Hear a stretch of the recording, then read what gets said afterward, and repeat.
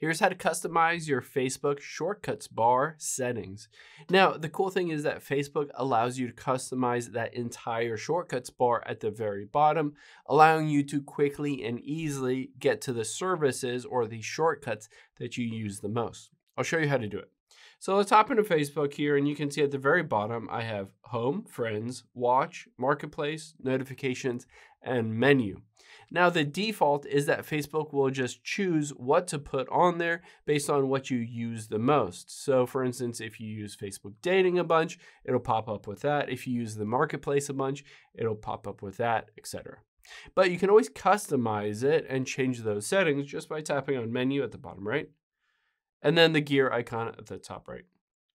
Now on here, you can scroll down, and instead of the shortcuts bar, they call it the navigation bar. So let's tap on that.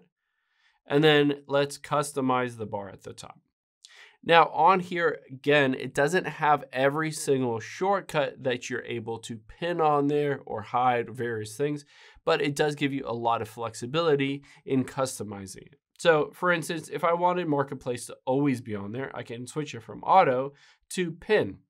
And that means it will always be on my shortcuts bar at the very bottom. Some of these ones, maybe I don't use them very often. So you can see the Watch or the Friends. I can go to Watch here, and I'm going to hide that because I don't necessarily care about that. And then the Friends, let's hide that as well. And you can see it will remove some of these. And depending on what you use most frequently, it'll pop up with some other new ones. So on here, you can customize all of the shortcuts bar at the very bottom.